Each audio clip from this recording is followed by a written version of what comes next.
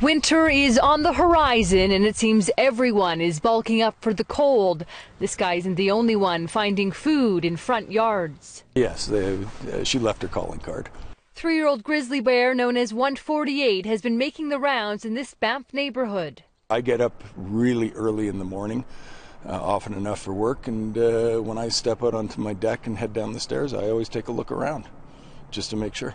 We had a very poor year for the berry season here, so the bears are food stressed. She's quite hungry. She needs to put on a bit more fat before she goes into the den, and unfortunately she's finding those calories in people's backyards.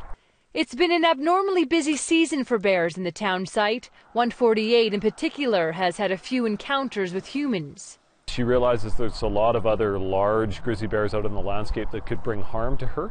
So she's a little bit jittery, a little bit temperamental, and as a result, when people do get too close to her, she can tend to respond in a bit of a defensive manner, charge towards people.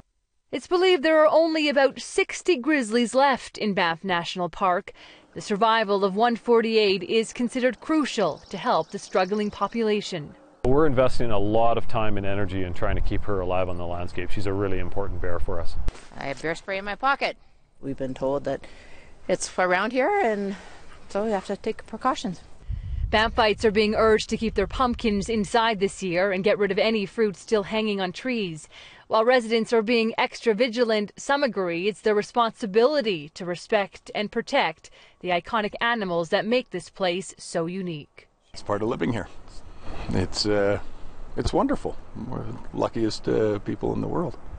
Jamie Dahl, Global News, Banff.